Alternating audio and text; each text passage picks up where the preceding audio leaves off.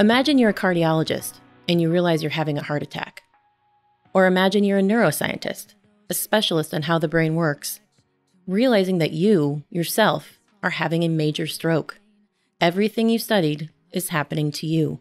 That's exactly what happened to today's guest, neuroanatomist and stroke survivor, Dr. Jill Bolte Taylor. I could not walk, talk, read, write, or recall any of my life. By anyone's definition, I was in a vegetative condition and an infant in a woman's body.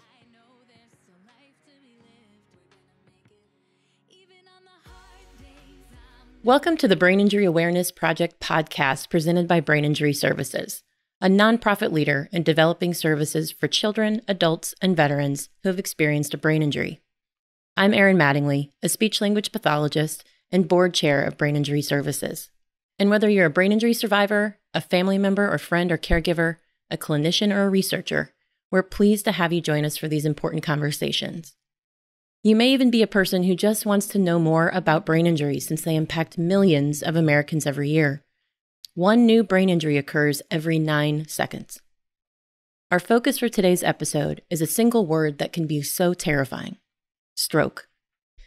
Our guest today is Dr. Jill Bolte Taylor, a Harvard-trained and published neuroanatomist who, as irony would have it, in 1996, at the age of 37, experienced a severe hemorrhage in the left hemisphere of her brain. It took 8 years for her to rebuild her brain, and her journey provided her with a unique perspective in her studies of the brain. She memorialized that journey in her New York Times best-selling book, My Stroke of Insight. She has been and continues to be a powerful voice for brain injury. Dr. Jill was named one of Time Magazine's 100 most influential people in the world. She's been interviewed by Oprah, and her TED Talk has been watched over 28 million times. She also recently released a new book, Whole Brain Living: The Anatomy of Choice and the 4 Characters That Drive Our Life. Together, Dr. Jill and I are going to take a deep dive into the health and well-being of brain cells, and we'll recap some of the insights she's gathered in the 25 years since My Stroke of Insight debuted. I'm excited and honored to talk with you today, Dr. Jill. I'm actually fangirling a little bit because as a speech-language pathologist, we all know who you are. So thank you for your time today, and I'm looking forward to learning all of the things from you and having a great conversation. I think a lot of survivors here, there's no cure for brain injury. And so kind of what your research is showing around, how that can impact recovery and how it worked with you. And maybe we can start by sharing with our audience a little bit about your stroke, if you can talk about that day and maybe a brief story about your recovery. Yeah, so I was 37 years old. I was at Harvard Medical School. My job was teaching and performing research. Neuro was my specialty, so I studied the brain. And I also taught gross anatomy, which is cadaver lab. So I'm a real anatomy junkie, and I love cells. To me, neurons, the primary cell of the brain, they're just these most amazingly beautiful creatures, and they work together in order for us to have any ability at all. Every ability we have is because we have cells that perform that function. So then when I was 37 years old, I experienced a major hemorrhage in the left half of my brain. And it was a congenital arteriovenous malformation, which I'd been born with, but I didn't know was there. But I was at the perfect age for this thing to blow. And so over the course of 4 hours, I watched my own brain deteriorate through the eyes of a scientist. So I was actually watching certain circuits go offline because now my brain wasn't capable of performing those functions. And as a neuroanatomist, I think in terms of the cells and the circuits. So I was actually aware that more or less where the problem was. And, unfortunately or fortunately, I was so distracted by the wonder and the examination of my brain that maybe that interfered a little in my actually executing action in order to call 911. So first thing I just want to say is stroke, brain trauma, emergency, call 911 before it escalates to the next level of non-function. And even if you hear language inside of your own head, so you think, oh, well, I'm not so bad, try speaking, because you might be surprised. I did not know that I could not speak until I tried, because internal dialogue was still functioning. So it took 4 hours on the morning of the stroke for me to get help. And by that afternoon, I could not walk, talk, read, write, or recall any of my life. By anyone's definition, I was in a vegetative condition and an infant in a woman's body. Wow. Wow. What a powerful statement there, too. An infant in a woman's body. Wow. You said you didn't have any warning signs, right? Because the AVM was a genetic, issue. So other than kind of feeling over those 4 hours what was happening, was there anything else? Yes, actually, so I was born in 1959, so I know everybody's doing math right now. And so I'm 62 now, and the stroke happened at 37. When I was 17 years old, I was diagnosed by my family physician as having migraine headaches. I had this just horrible headache. It was pounding behind one eye. I felt nausea. I couldn't really speak. I was light sensitive. I mean, I had every symptom of my severe migraine headache. And so I was diagnosed with migraine headache. And then I would have one of these headaches maybe once, maybe twice a year, or maybe not at all in a year. And so it was hard to figure it out because it wasn't happening all the time. Was it cheap chocolate at Easter? Was it, we just didn't know what it was. And then it turned out that I didn't respond to any of the up and coming medications. And in those days, though, I have to say they didn't have a lot of medications for really helping with migraine. And the only thing I could do is get a shot of Demerol in my bum and then go to sleep for 24 to 48 hours to give it time to dissipate.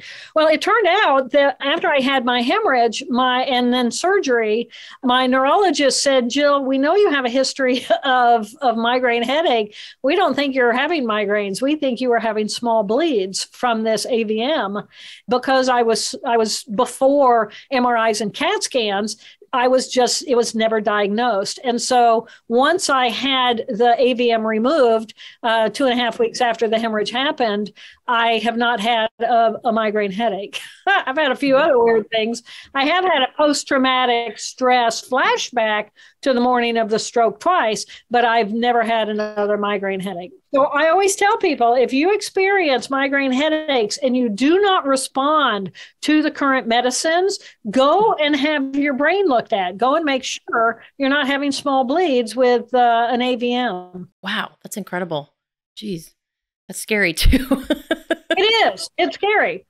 Yeah. I mean, what would I have done if I'd had an MRI and they came back and they said, Jill, you have this ugly thing inside of your head and it could blow and kill you, or, completely wipe you out as in a vegetative condition and that you may never recover, or you go and get it cut out. And I'm going, brain surgery? What? Who volunteered for that? I don't know. It's like, seriously, that would be a tough call, but we have to make those. We have to make those calls based on our own. We all have to, we face our own stuff medically. And you mentioned losing function, and when I treat patients, I always try to make my treatments very functional. Just curious, in your perspective, what a functional treatment maybe that you experienced, or what you view as functional recovery, just from your experience. So first of all, I look at everything as cells. I'm a brain anatomist, so I am all about the cells in the brain. And if someone's had any kind of brain trauma and they're paralyzed, for example, well, the problem's not in the body, probably, unless that got a second hit. The problem is with the cells in the brain. And so I always go back to the cells in the brain. And if it's a motor, I believe people function better with an education. So if I have a certain paralysis, let's say I've got a brain injury and my right side is impacted.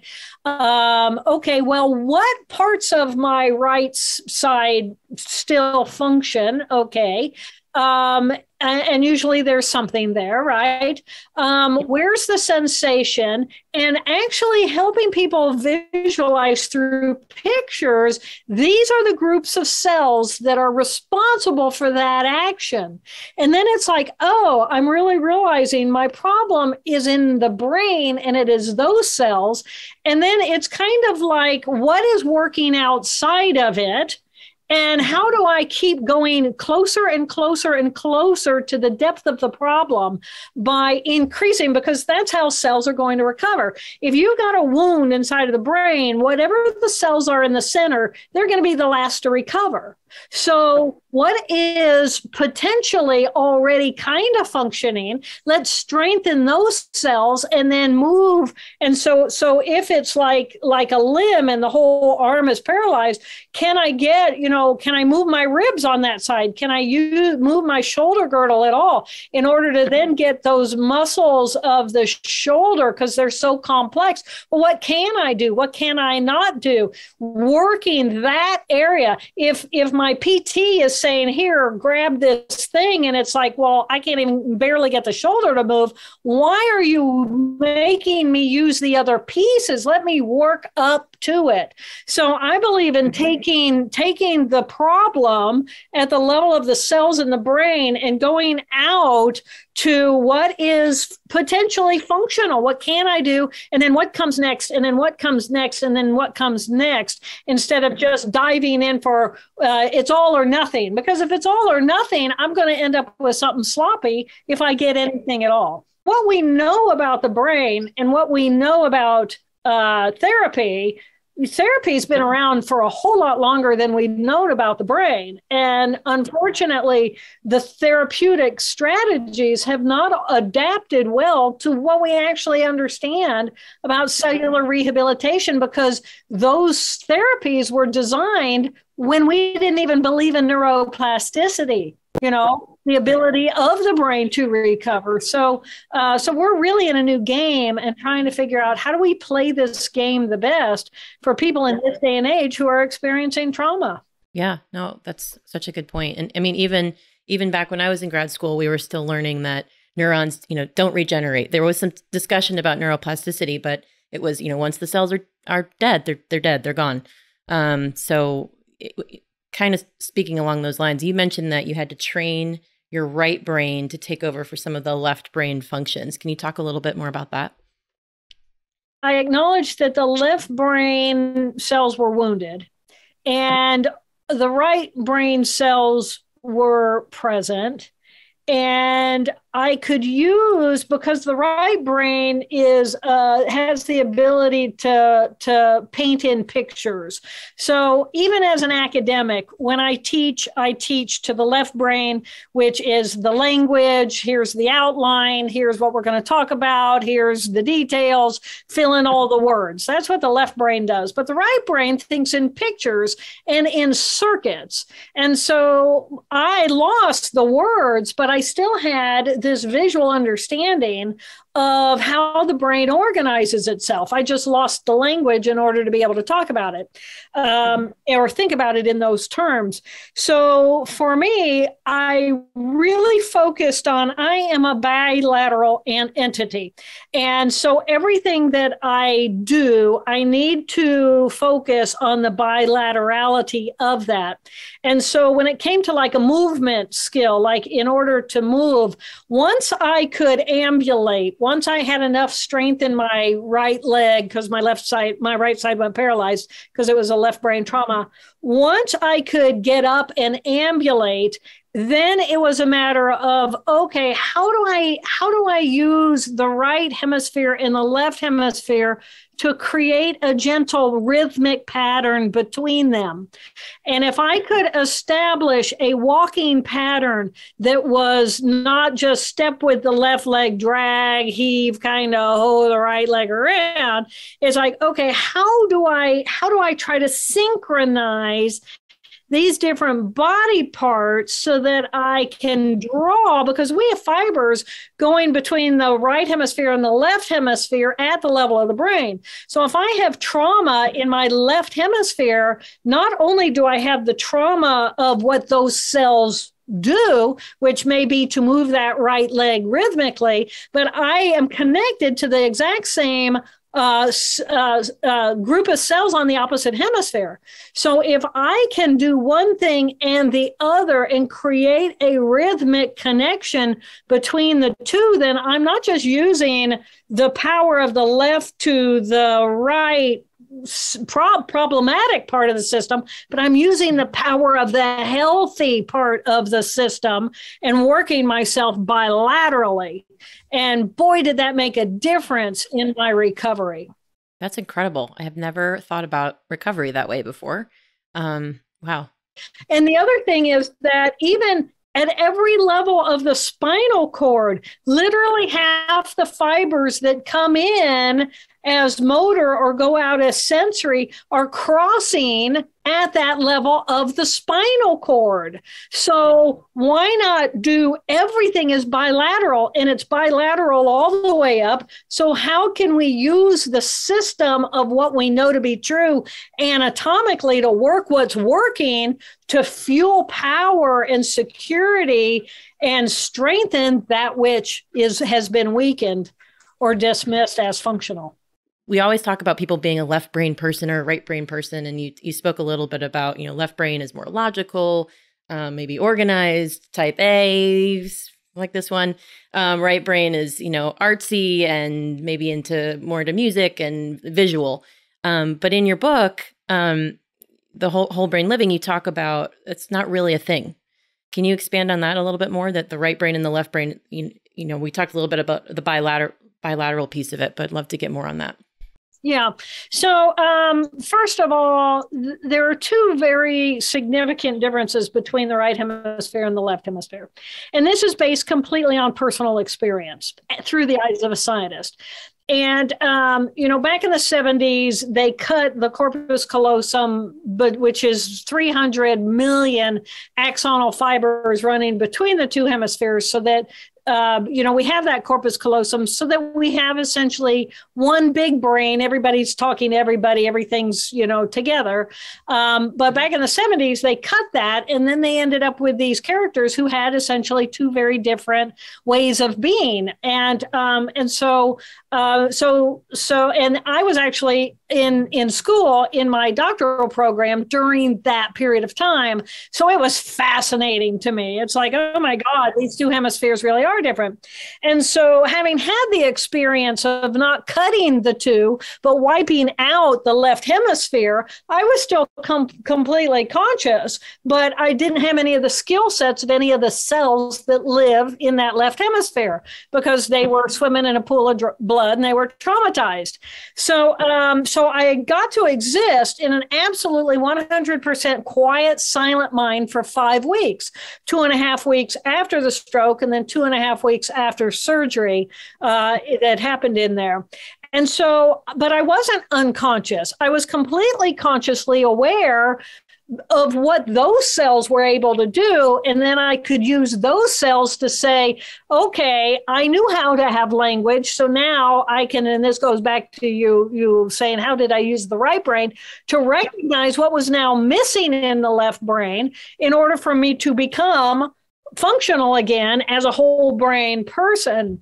So in the right here, right now experience, that's what the right hemisphere is. First of all, it's right here, right now. I had no past. I had no future. I had no understanding of the external world. I had no language. I didn't know what a mother was, much less who my mother was. All I had was the present moment experience. And there was no me, the individual, no Jill Bolte Taylor in the present moment. So I know who I am because there's a group of cells in my left brain in language that tells me repeatedly throughout the day, oh, who am I? I'm Joe Bolte Taylor. Here's my phone number. Here's my this. Here's my that. And we all know we can scatter on other people's names. Well, we can also even scatter on who am I? Where am I? You wake up if you travel a lot, you wake up and you're going, where am I? Well, oh yeah. Oh, because the left brain's going, I haven't been here long enough to actually really remember which hotel room I'm in, because every night I sleep around the world, like, where am I anyway? What happens is that each of those cells, each of those groups of cells run in a circuit, and then they function, and then they have an ability, and then I have that ability. So you, as a speech pathologist, you're looking at different people who have had trauma to different groups of cells. Can they comprehend when someone else speaks? Can they create the sounds of other words, dog, dog? And then do they have the cells that apply a meaning to that sound so that then they can be functional again and actually not just understand, but create sound in order to be able to communicate with another person? But it's all based on the cells, the ability of those cells to recover, the ability of those cells to communicate with one another, and then those ability to be able to have functionality. Okay. Wow.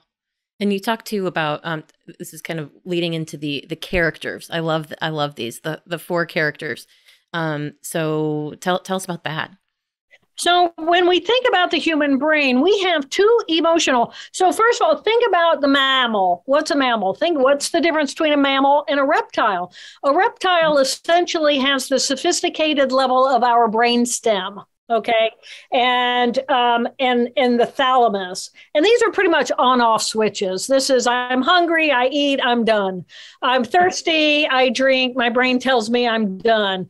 I'm ready for sex, I have sex, I'm done. So it's really on-off switches, and they're pretty simple. Simple living. Then the system adds new tissue on top of it. So the difference between a reptile and a mammal is the addition of new tissue, and that's the limbic or emotional tissue. And this is the tissue of our fight or flight, our sympathetic nervous system. So we've heard about the amygdala, the hippocampi, and maybe even the cingulate gyri. So those are the primary groups of cells of the limbic system that define the difference between a mammal and a reptile. And then human comes along, and we get thinking tissue, cognitive tissue on both hemispheres, the neo or new cortex. So the human has the brainstem, the limbic emotional in both hemispheres, as well as the thinking tissue in both hemispheres. Well, if there's a fundamental difference between the right hemisphere, which is right here, right now, and I, me, the individual, don't exist, then in the level of the emotional tissue, the right hemisphere is going to be the experience of the present moment, while the left hemisphere emotion is going to be me, the individual. I have linearity of time. I have a past, a present, and a future, and all my pain and emotion and trauma from the past is going to be located in that tissue. And then in the thinking tissue, in the right hemisphere, it's just right here, right now. I'm big as the universe, connected to all that is. But the thinking tissue in the left hemisphere is the boundaries of where do I, me, Joe Bolte Taylor, begin and end.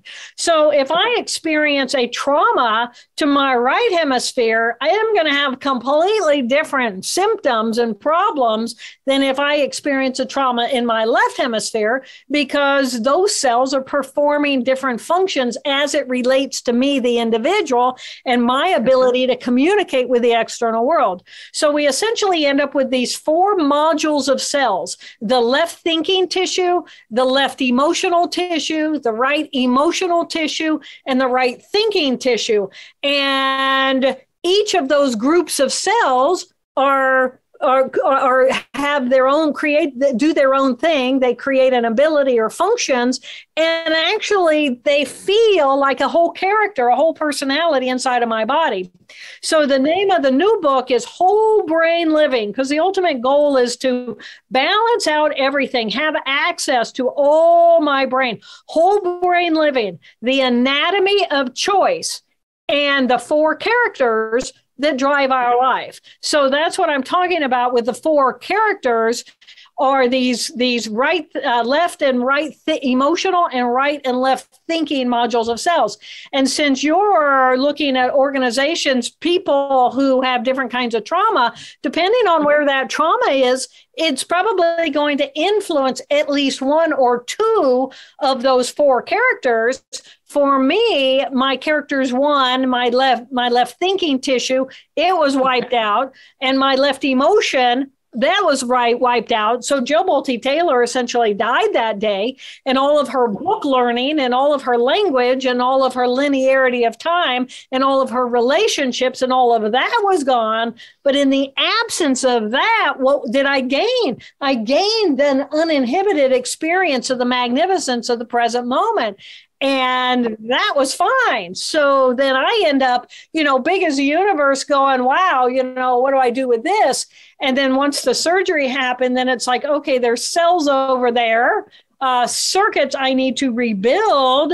How do I do that? And that was the process of the evolution of my recovery, cell by cell, circuit by circuit.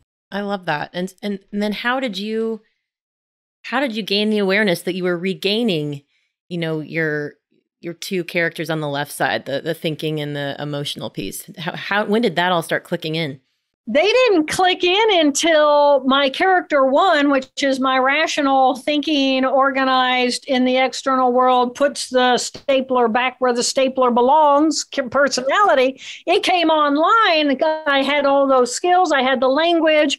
I had the definition of where I begin and where I end. So I had the sensory organized. I had the motor organized. I had me now reorganized. I had the cognitive possibilities come back online, and it's saying, I'm back and I'm ready to take over the brain again. And the rest of the characters over here in the right hemisphere are going, you're a valuable member of the team, but no, we're not living our life based on your value structure, which is all about me, the individual, when my right hemisphere characters are going, I'm big as the universe. We are humanity. We are one human family in relationship to this magnificent planet that we have to have a symbiotic relationship with so that we all can thrive, or we're all going to die.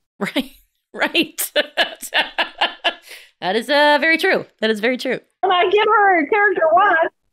I call her Helen, and it's like, your thinking has gotten this planet into this skewed perception of how we are going to be as humanity. And right now we're in a mental illness crisis of the whole planet. I mean, it's great to have those skills, but that character cannot be the one who's making the big picture decisions, or somebody's going to push a button because there's a button to push. Okay, so tell us about the brain huddle. What is it? Does it involve the four characters? What is that all about?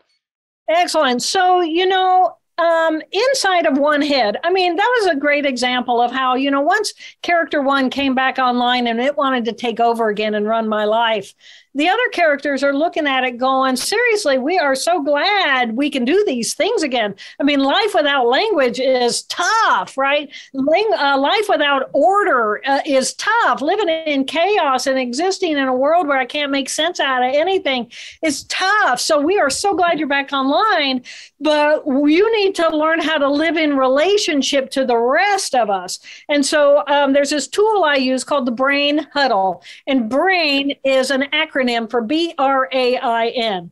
And B is for breath. Breath, why breath? Breath, it happens in the present moment. It doesn't happen in the past. It doesn't happen in the future. Breath is a right here, right now phenomenon. In the present moment, I can say, okay, brain huddle, I can increase the amplitude of my breathing. I can increase the frequency of my breathing, but breath, focus on breath. R stands for recognize which of the four characters called the huddle.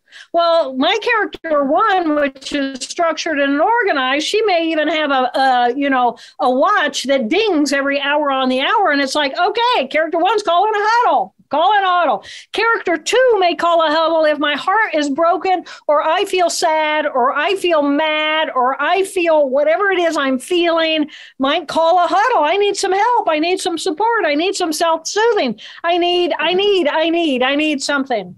Character 3, just out of the blue, might say huddle, because the character 3 likes to cuddle. Character 3 is like so happy and in the present. Let's have a huddle. Let's feel that feeling of all of us. And character 4 is good. Character 4 is always there, always loving, always supportive, always good to bring its love into the huddle. So B is breath. Bring your mind to the present moment. R is recognize which of those 4 characters actually called the huddle.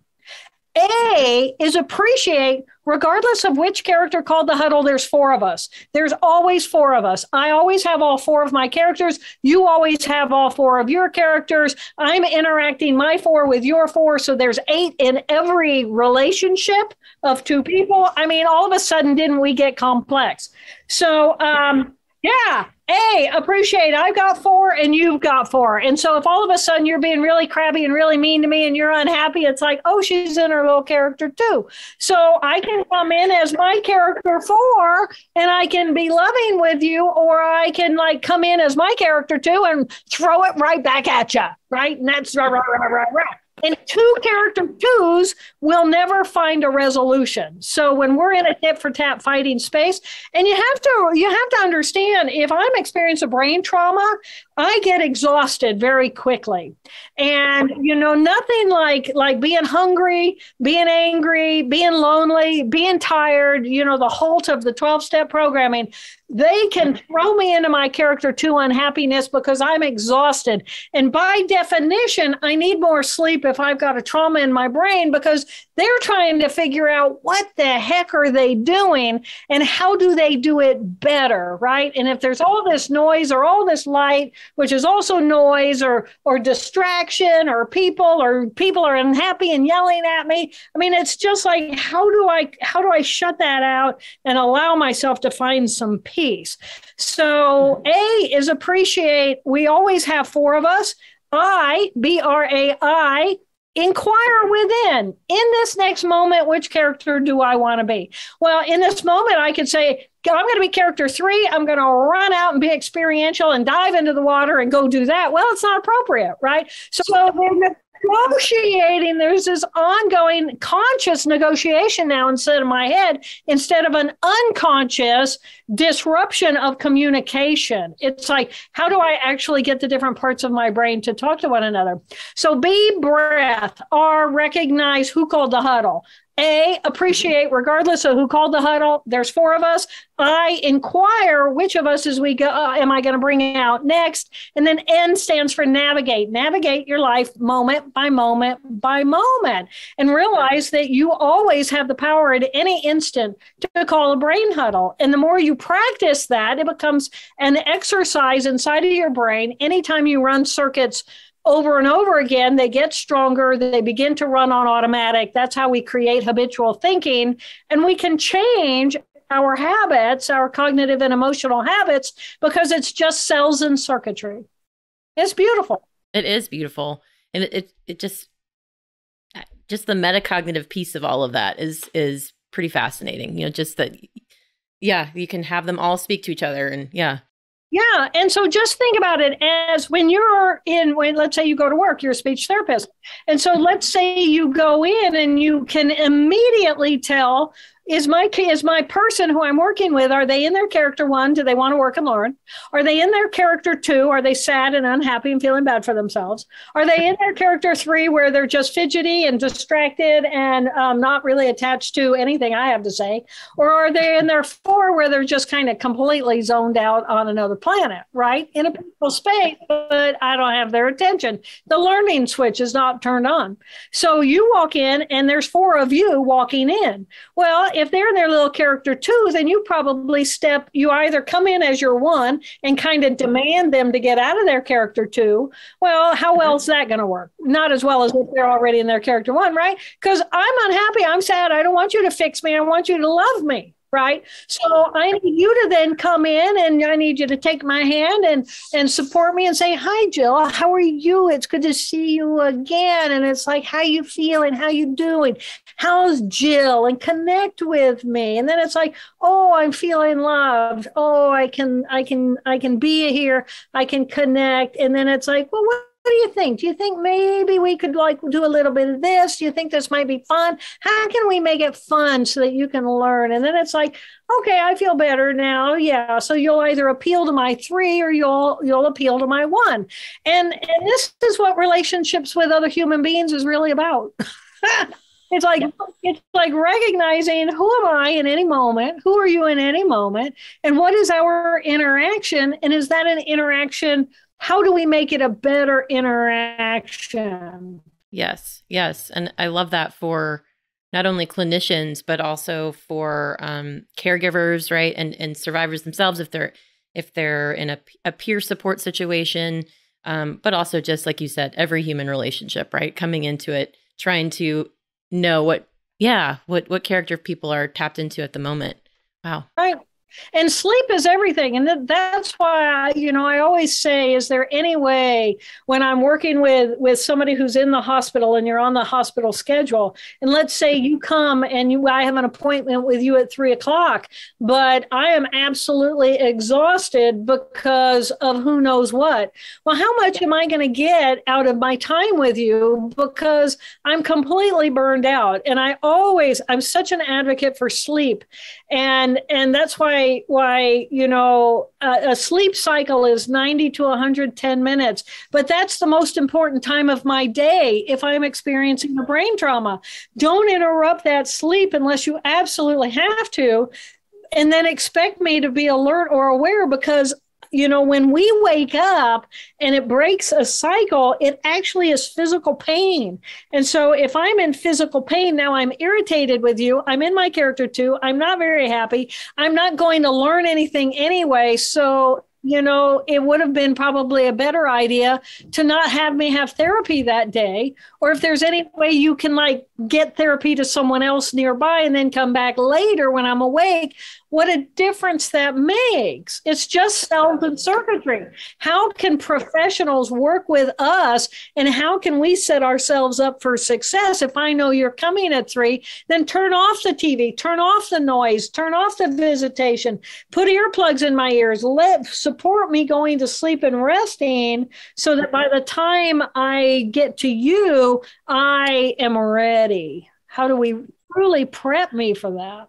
Yeah, I mean, that's a tough one, because I remember, when I was working inpatient or ICU, you're there on your schedule and then you have to wake them up and get the therapy in.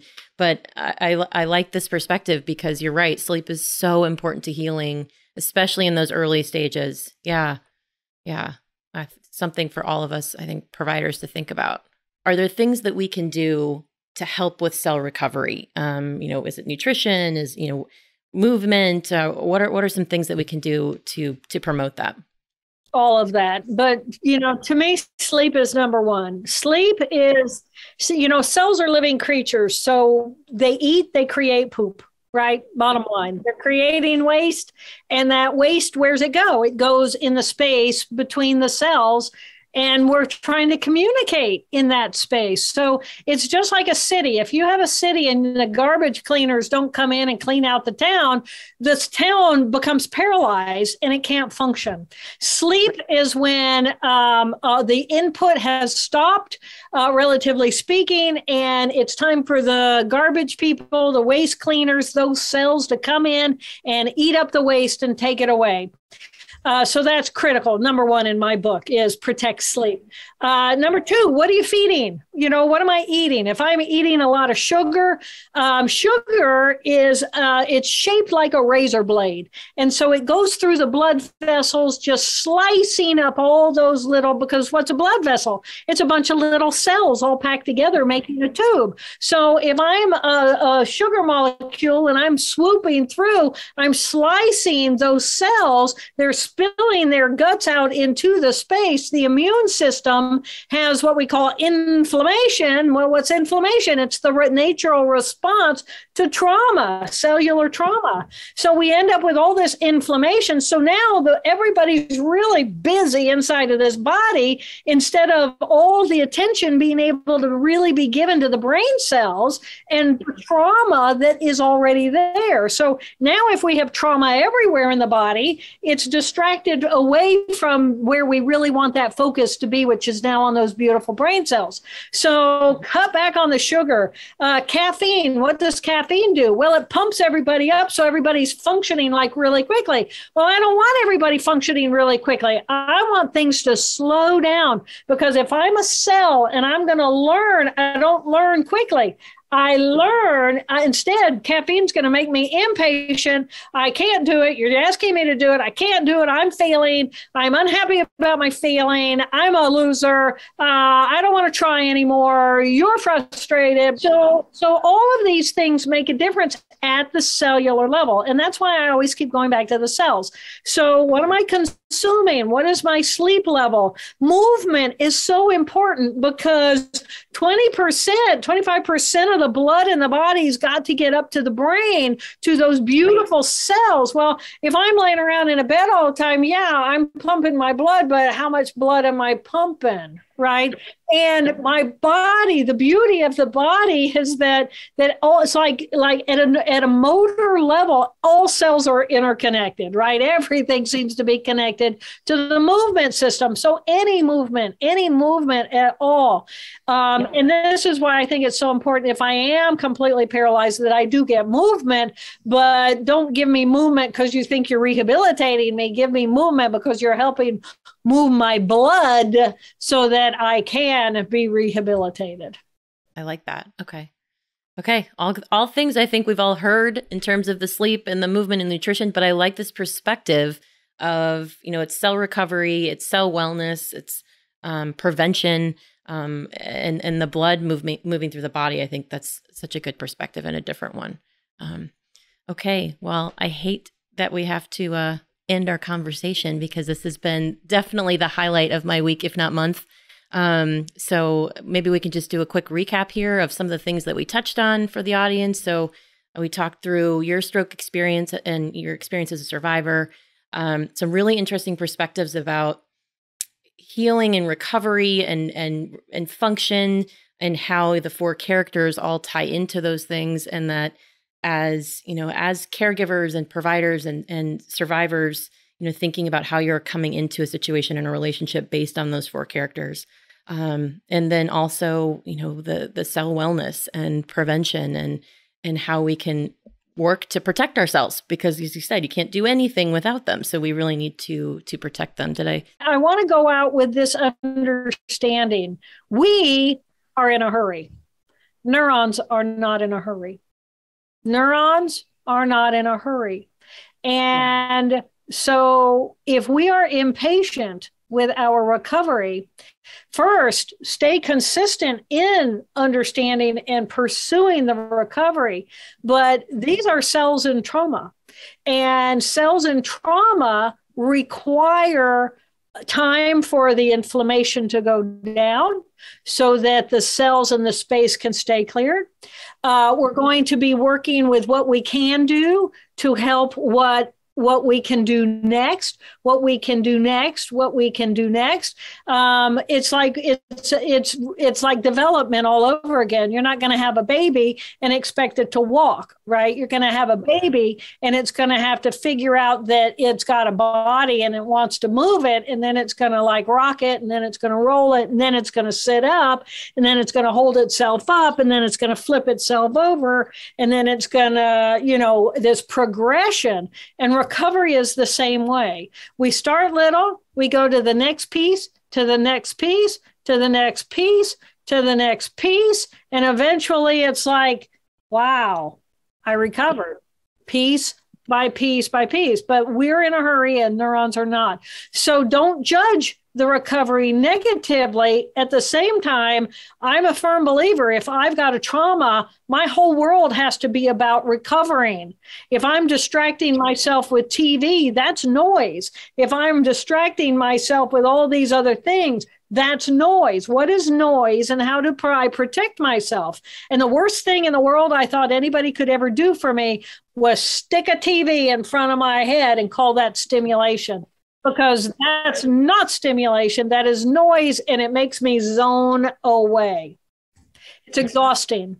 Well, thank you, Dr. Jill. I so appreciate your time, and thanks for all you do as well, and for your advocacy, and we will do our best at Brain Injury Services to do the same. So thank you so much. I want to provide some resources for everybody. Dr. Jill's books, My Stroke of Insight and Whole Brain Living, are available on her website, drjilltaylor.com, on Amazon and Barnes & Noble, through bookshop.org, and at independent bookstores. My Stroke of Insight is even available in more than a dozen languages. And her works are also available as audiobooks with Dr. Jill herself narrating. And especially for those of us in the Northern Virginia and around the DC area, my organization, Brain Injury Services, has a wealth of resources, most of them free or nearly free. And I invite you to check us out at braininjuryservices.org. Thanks again to Dr. Jill for joining us today. This conversation was fantastic. I know that I am super excited to continue to dig into whole brain living and learn more about my 4 characters. Thank you all from the audience for joining our conversation. And please check out the rest of our Brain Injury Awareness Project podcast from Brain Injury Services, which we'll be presenting throughout this next year. And you can support all of our vital work by visiting us at braininjuryservices.org/donate. On behalf of everyone at Brain Injury Services, thank you so much for joining us. Wishing you good health and healthy brain cells.